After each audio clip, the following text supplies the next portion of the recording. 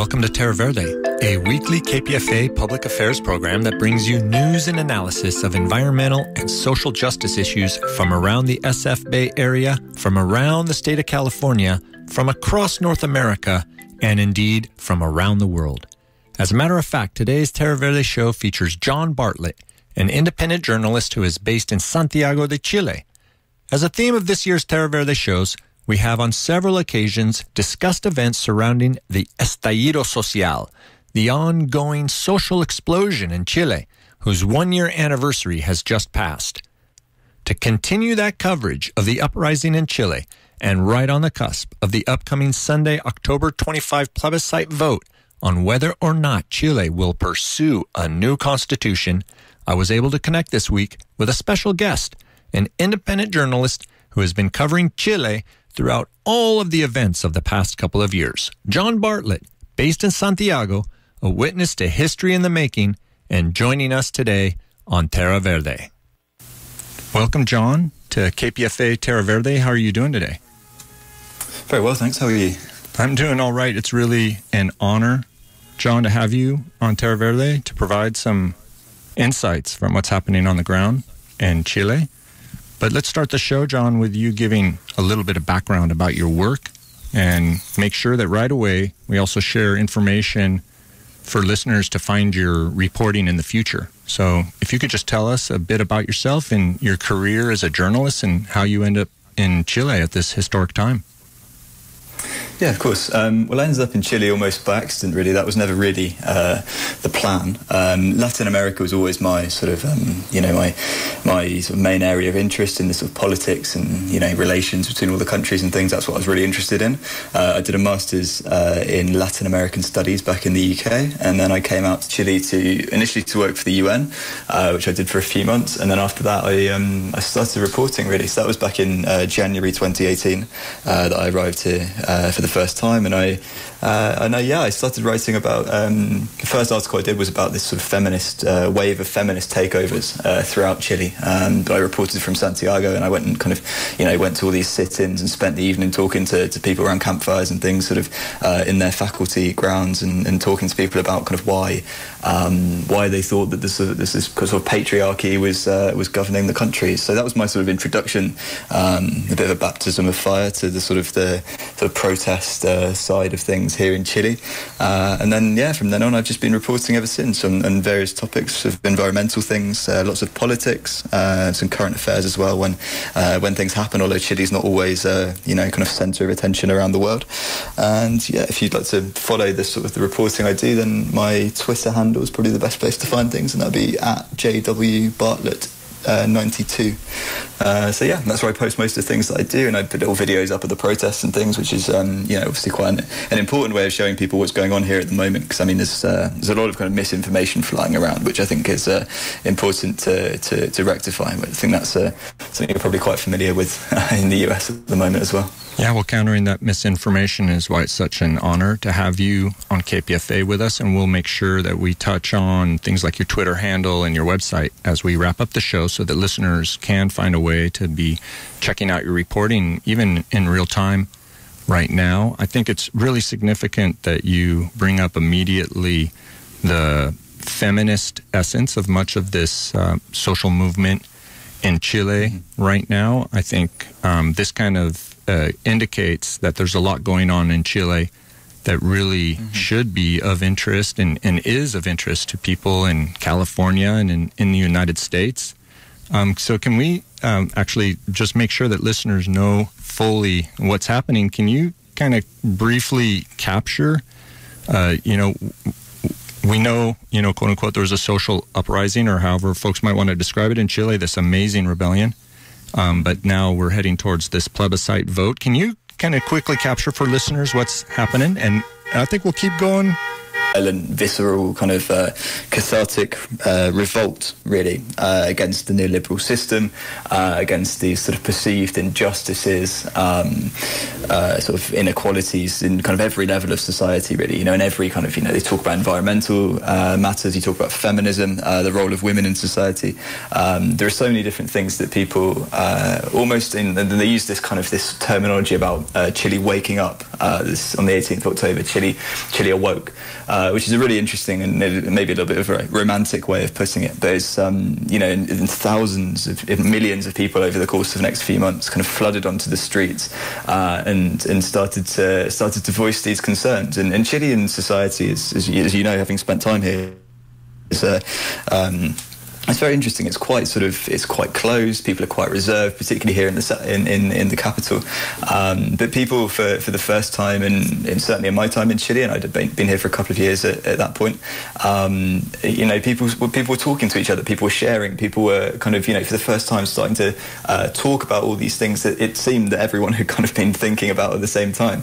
And so basically, kind of wealth, influence, power, and all sorts of kind of, you know, this sort of elite that had formed in Chile. All of it had been concentrated in a really kind of small, insulated kind of political and economic class, which was basically running the country. And people for a long time hadn't had a voice, and they found one on the 18th of October 2019. And so that's probably, you know, the most sort of romantic way of putting it. And it was, there were parts of it that were incredibly interesting to be here to witness and to, you know, kind of mingle with all these people who were sharing all these thoughts for almost the first time. But, you know, you've got to look back to where that's come from. And Chile returned to democracy after the dictatorship of Augusto Pinochet in 1990. And that was another moment where you ended up kind of, you know, the whole country changed, you know, sort of back to democracy. There was again another sort of catharsis at the time where people started to share and kind of talk about the nearly 17 years of sort of brutal, repressive, autocratic rule that had preceded that moment. So, you know, from then on there was huge amounts of economic growth. I think between 1990 and 2018, GDP per capita grew. I think it was about 252%. I think it was. So there was ostensibly, or at least superficially, huge economic growth, and the sort of proponents of neoliberalism and the sort of capitalist model that Chile has adopted to real extremes have always pointed to those things. But the reality of it was that those numbers were sort of masking the reality on the streets for a lot of people. You know, a lot of people weren't actually benefiting from this kind of supposed progress, and obviously it depends how we define progress, but the progress that was being made here in Chile, and yeah, I think that was what really kind of led to this moment where everyone started to you know, kind of confide in one another that they'd all been feeling the same, and this sort of extreme privatization of every aspect of life was perhaps it is sustainable in some contexts, but it didn't seem to be in Chile. And there's always been a very vociferous sort of protest kind of maybe it's not a mentality, but you know, kind of, you know, a tradition of protest here in Chile. The resistance to the dictatorship is well documented, and a lot of people were you know, heavily involved in that, both in exile outside of Chile and here as well. So that's always been there. That's that side of things, and yeah, I think when the time came and people started to actually rise up and came out into the streets last October, that was, you know, it was all in evidence. It was a fascinating time to be here with a lot of kind of echoes of the past as well. And then it was after nearly a month of just really persistent street presence and increasing articulation of these environmental injustices and economic injustices that the, you know, Chilean people were suddenly rising up against. Then there was this political agreement that was made to actually have a vote on the possibilities of forming a new constitution. Can you describe a little bit about how that evolved, and then how it is now that the vote is finally occurring on Sunday, October 25th? Yeah, so that was something that kind of evolved throughout the movement. No, people didn't kind of, pour onto the streets saying that they wanted a new constitution, although that movement had been building for a long time as well. There's been kind of small kind of ripples of dissent that have been directed towards the constitution, but it's always been reformed. It's also been reformed several times in 1989 and 2005, most significantly. But just a bit of context about the constitution: it was ratified by this disputed, to put it mildly, referendum in 1980, but it was also drafted without any kind of democratic input, without any popular input, by a team of kind of General Pinochet's closest confidants, led by Jaime Guzman, who was a formidably conservative lawyer and politician who was actually assassinated, I think, in 1991 by members of the Manuel Rodriguez Patriotic Front, who were a sort of urban guerrilla movement here in Santiago, a sort of communist movement. So, I mean, it's an incredibly controversial document in itself, but what it does is enshrine the kind of the sanctity of private property. It privatizes it a lot, kind of, paves the way for the privatization of a lot of different things. It has glaring omissions as well in terms of kind of social welfare and social rights. So, for example, the right to housing in Chile isn't enshrined by the constitution, which it is in other constitutions in the region. And there's also the indigenous side of things as well. The Chile's nine recognised indigenous communities at the moment are recognised by the indigenous law that came shortly after the return to democracy, but they're not recognised by the constitution, which only refers to Chileans as the people with sovereignty in Chile. So that's an interesting side of things as well. And basically, this there's been resistance to the constitution. People have wanted to change it for a really long time, particularly on the left here in Chile. And so on the 15th of November, there was an accord signed between all of the heads of the parties in Chile to work towards a referendum, which was originally, I think, going to be on the 25th of April or 26th of April, I think it was, this year. And obviously that was postponed until after quarantines are largely lifted throughout most of the country now, although some areas do remain in quarantine. So on the 25th of October, Chile is going to vote on a new constitution. There are going to be two ballot papers given out. The first one says, would you like a new constitution? I approve or I reject, the two options you've got there. And then there are two constitutional bodies possible as well. So people are going to choose which of those that they're going to want on the second ballot paper. And without going into too much detail, because it's not massively interesting, the first is a mixed convention, which would be half sitting parliamentarians elected and half of the body elected from civil society, and anyone can put themselves forward as an independent candidate to form part of the constitutional body. And then the other option, which is the one that's leading in the polls at the moment, and I should say that the option to draft a new constitution is also leading in the polls. The other body would be entirely elected from civil society, and that would be on an 11th of April referendum election next year. So it's a very interesting time to be here. People are really starting to talk about it. People in some cases, but not all, are very kind of well educated on the constitution, which I don't think is the case in all countries. But people here are very kind of politically active and very much involved in what's going on. Well, you're hearing from John Bartlett, an independent reporter based in Santiago de Chile, who's joined us on Terra Verde today to give us this excellent and detailed summary of what is happening in Chile right now, which those of us who've been close to environmental justice work in Chile and human rights work over the years, we know that this is a very, very significant moment. But maybe, John, we can just, ask you from your experience as a reporter and as a student of Latin America, is this really as historical moment as we think it is? Or are we just getting caught up in the romance of the moment? And then, here in the States, it's sometimes hard to get any bandwidth on a lot of things that are going on in other parts of the world, and Chile's not often on everyone's radar, but this is potentially significant. How significant do you think this moment really is? Yeah, I think it's a bit half and half, really. I think that it's easy to romanticize what's going on here in Chile at the moment, and people are doing, and to an extent. But I also think that there's obviously huge significance for Chile. I mean, this is, if you take it at face value, it's a chance to really kind of close a chapter here for the country. People are going to be able to vote on one of the few sort of remaining vestiges of the Pinochet dictatorship, and for many, they're hoping to replace it and kind of move ahead with a different model. Although I'm not sure quite how different the model is going to be that they end up with, because constitutional reform doesn't have the best track record for implementing sort of profound change in many contexts.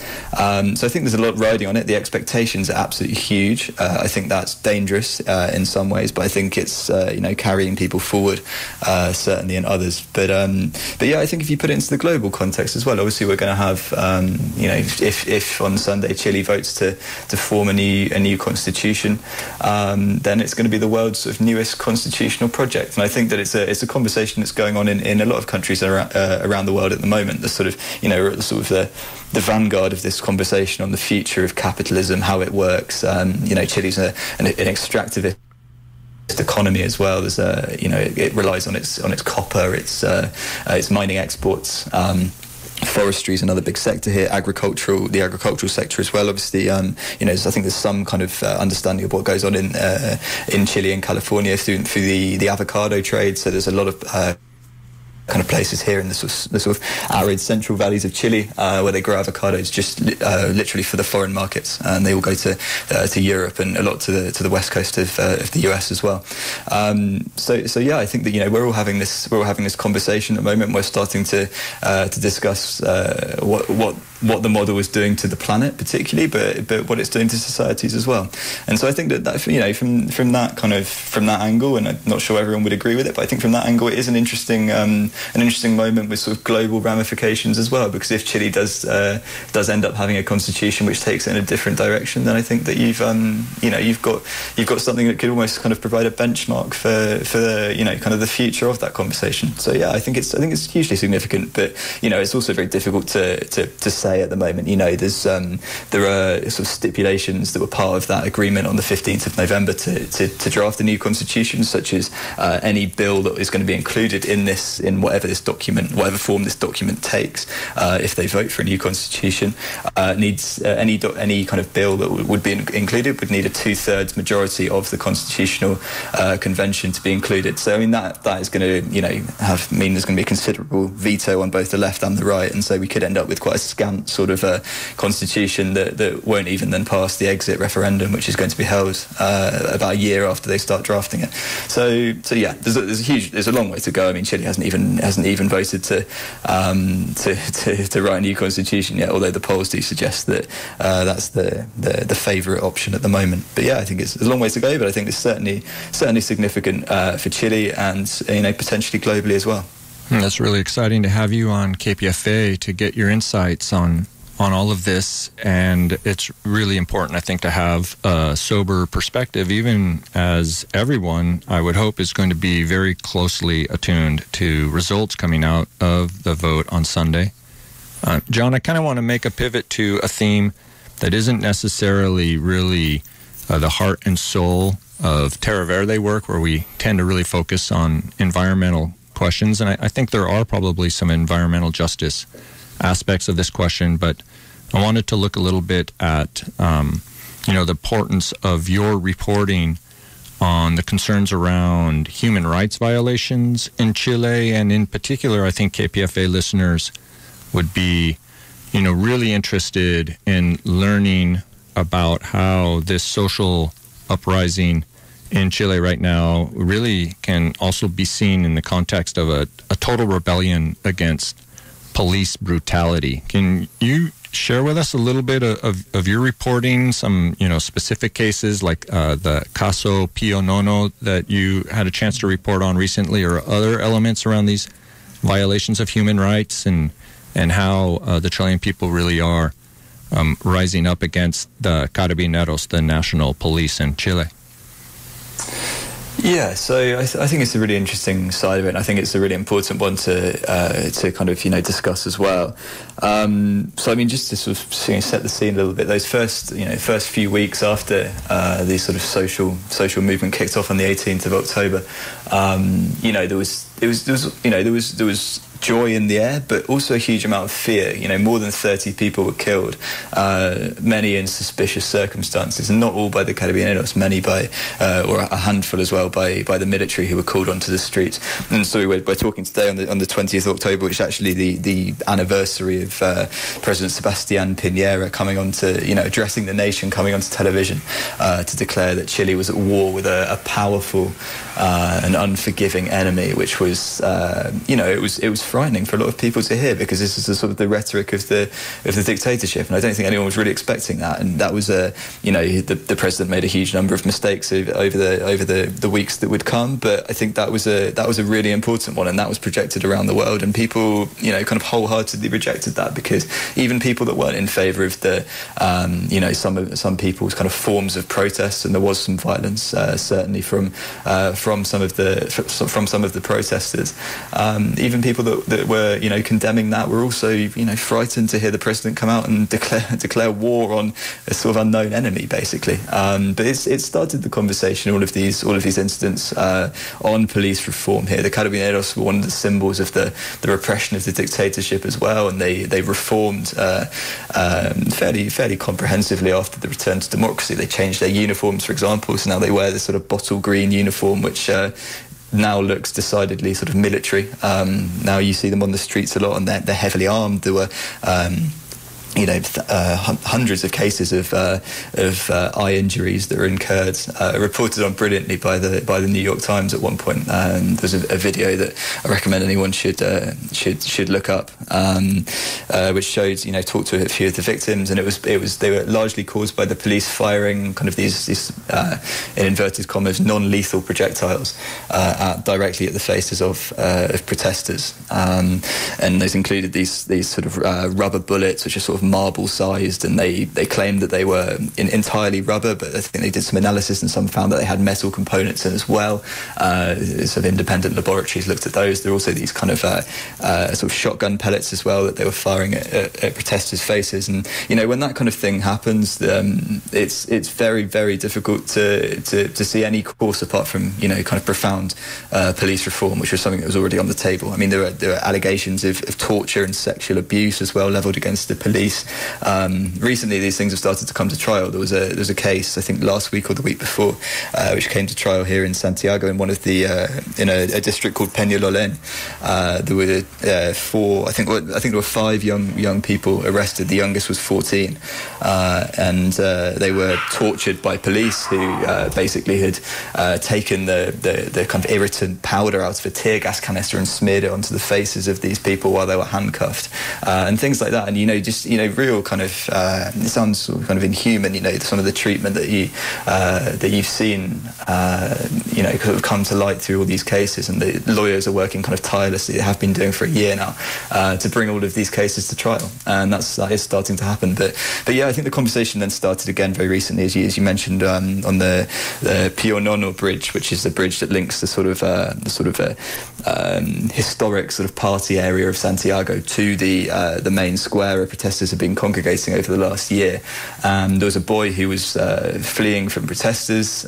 He'd been involved in this sort of the sort of violent sort of skirmishes on the outskirts of the protest, and he was fleeing from police, and he was kind of tackled and bundled over the railings by one of the Carabineros officers. And so we reported on that. He fell down into the sort of the concrete channel of the Mapocho River, which, if you've been to Santiago, it's not a very beautiful river. It's a sort of a concrete gully with muddy water at the bottom, and he fell in there and was dragged out of the river unconscious by fellow protesters, and then treated by these sort of brigades of emergency rescuers that have formed of volunteers around the protests. So it was incredibly shocking. Like the videos that were filtering onto social media a year ago, and they're still filtering onto Twitter and Instagram particularly now. It's incredibly shocking, and they really are kind of chilling every time these things come out. But yeah, I think the conversation really has started now. There's been another report recently. Last week there was an excellent investigation by an investigative sort of body here, journalistic body here called CIPER, CIPER, which I'd also recommend people look at if they read Spanish. There was an investigation done where a policeman was found to have infiltrated a group, a sort of social group in one of the southern districts of Santiago, under a fake identity, which it turned out later the identity had been stolen from another boy who'd been arrested across town that same week, and they'd found his wallet and stolen his identity, allegedly, at the moment.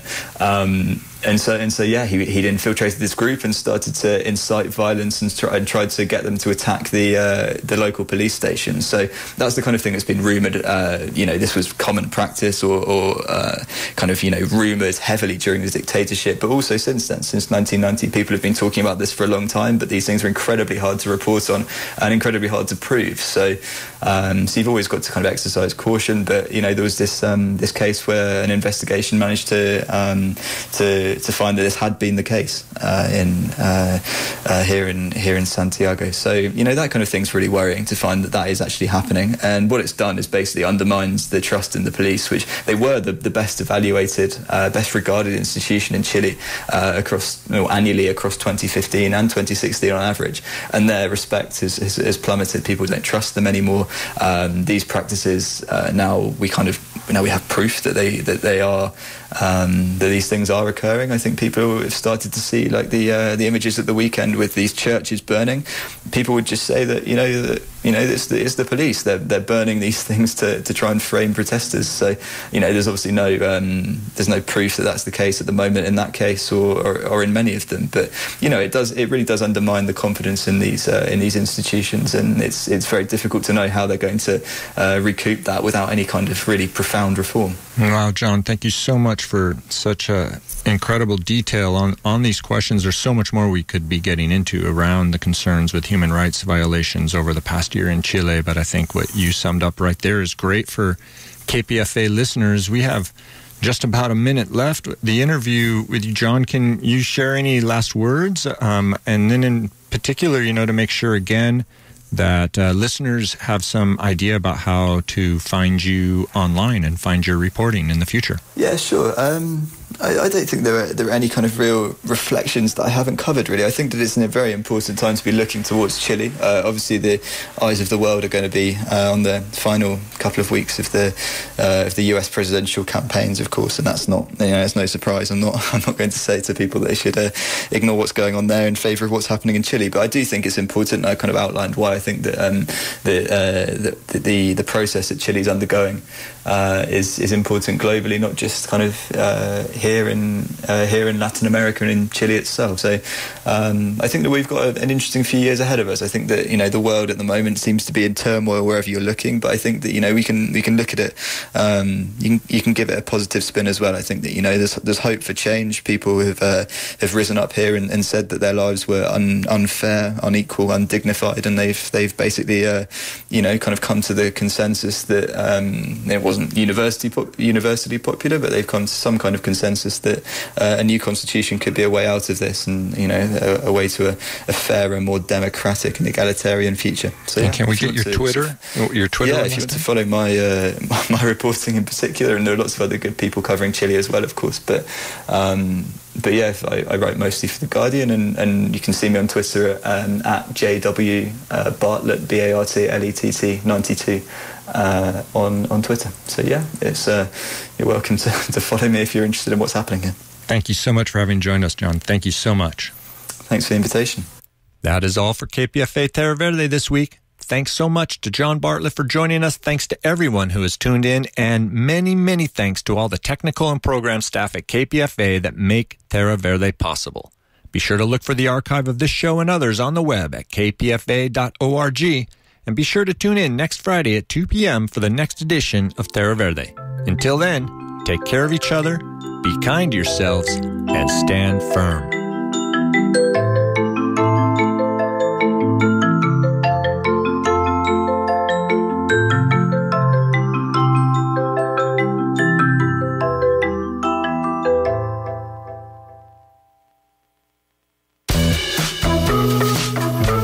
If you vote in California and you are trying to sort out everything below the presidential line, we are here to help. We're doing debates on the big ballot initiatives. When you look at every other place in the country, all we want to do is just put ourselves on par with how they tax large commercial property. The property tax increase will mean skyrocketing rent for many small business owners. Candidate interviews for state house races. I've had 42 bills signed into law. I'm proud to be an open democratic socialist. And special reports on money in local politics.